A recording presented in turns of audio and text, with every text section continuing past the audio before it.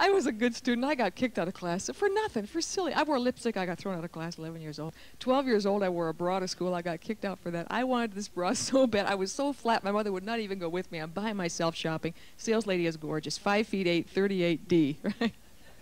I had to walk up and say, "Excuse me, I'd like to see something in a bra." She said, "I bet you would, honey. Why don't you try the flatware department, you know?"